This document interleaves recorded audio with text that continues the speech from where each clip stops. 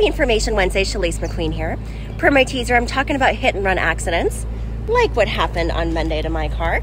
Luckily, the gentleman was nice enough to actually come get me and acknowledge that he hit my car versus taking off.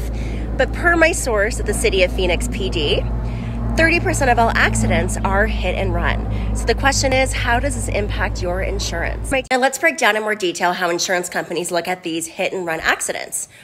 Well, there's three different things we're going to be taking consideration. Number one, your collision deductible. Hopefully you have collision, because if you do not, you're not going to have coverage for your vehicle. So yes, you will owe your deductible regardless, even though it wasn't an at-fault accident.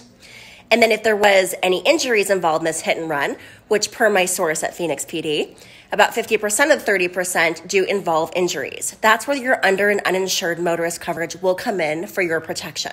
Just to summarize, hit and run accidents do not have a major impact on your insurance score, but they do count as a claim.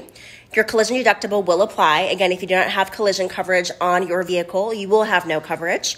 And in terms if there was any bodily injury for yourself, your medical coverage will kick in if you have that on your policy, as well as any under and uninsured coverage. So make sure you never skimp yourself or others. It's always a great time to audit your policy. Make sure you have all the coverages you need, and always ask yourself, are you protected?